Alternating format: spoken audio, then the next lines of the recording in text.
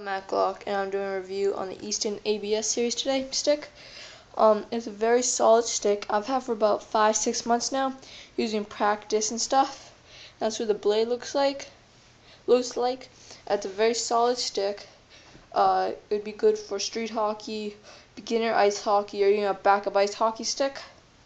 It's just a solid stick overall.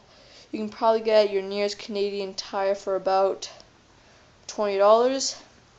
And on this channel I was talking about on my shootout one, my gaming channel, that I'll be bringing out shooting reviews of hockey stuff.